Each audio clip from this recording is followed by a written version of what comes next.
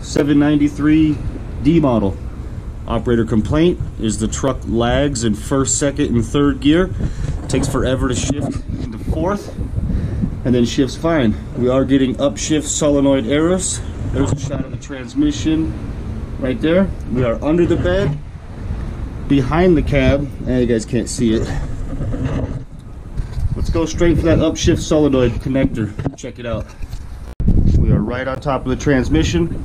We're going to take this step off. Underneath is all three of our shift solenoid.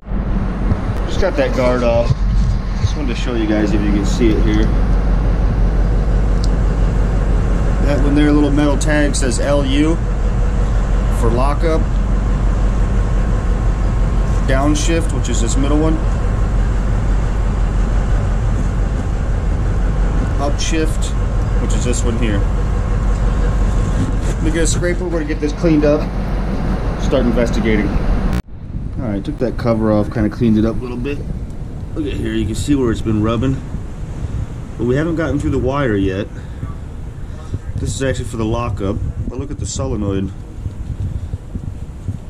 It's all loose.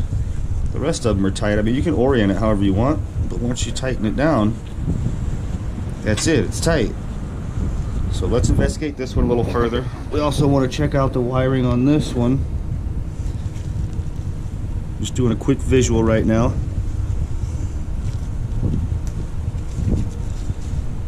This wire was also tucked all weird down in here, down around behind, a bunch of rocks and stuff on it.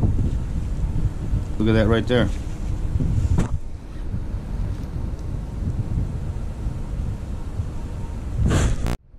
That's chafed all the way through to bare wire right there.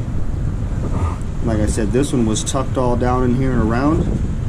Most likely this was shortened to the transmission, which would pull the signal, would pull the voltage down to ground, cause this solenoid not to have any power to do its job. So let's repair that and then we'll see what we get.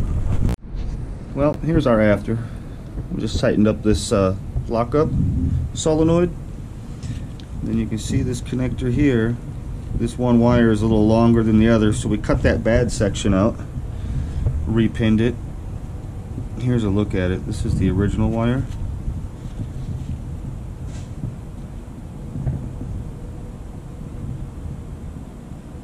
Right there's that little spot where it had chafed through. So we'll put it back together, verify the repair. Type in E-list here. E-L-I-S-T, okay. It's going to let us know what codes we've had.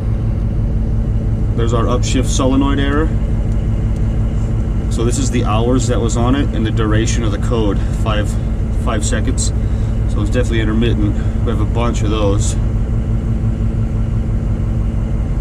Okay, then you hit OK. Now let's type in E-A-C-K. Okay, now this is our active codes. All we have is that the park brake is on. That's the beginning of the list. So we fixed it, guys. No more upshift solenoid errors.